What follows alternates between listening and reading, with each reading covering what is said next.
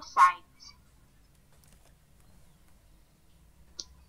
Definition: Phagocytes are the white blood cells that protect the body by eating phagocytosis, dirt, bacteria, and dead or dying cells. They are important for fighting infections. They are also important for becoming immune. Phagocytes are important in all animals and are very complex invertebrates. 1 liter of human blood has about 6 billion phagocytes.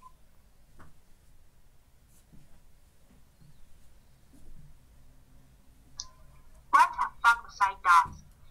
When there is an infection, phagocytes move to the bacteria by sensing chemicals. Their chemicals may come from bacteria or from other phagocytes that are already there. The phagocytes move by a way called chemotaxis. When a bacteria touches a phagocyte, they bind to the receptors on the phagocyte and are eaten phagocytosed.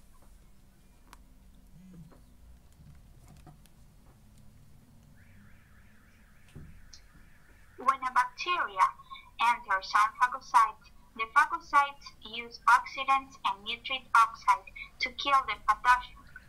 After phagocytosis, macrophages and dendritic cells are also do antigen presentation. This is when the phagocytes move parts of the killed bacteria back to its surface. These parts are then shown to other cells of the immune system.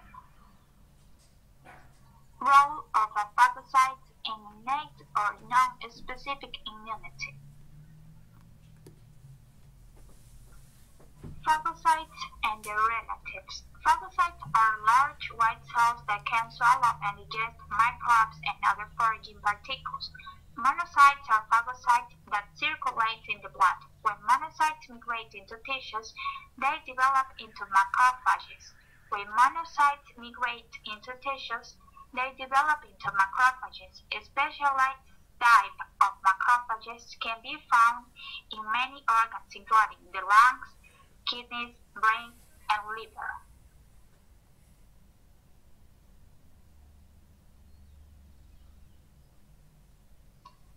Phagocytosis is a process of tucking in particles such as bacteria, parasites, dead host cells, and cellular and foraging debris by a cell. Phagocytosis occurs after the foraging bloodstream bacterial cell, for example, has bound to molecules called receptors that are along the surface of the phagocyte. The phagocyte then stretches itself around the bacterium and engulfs it.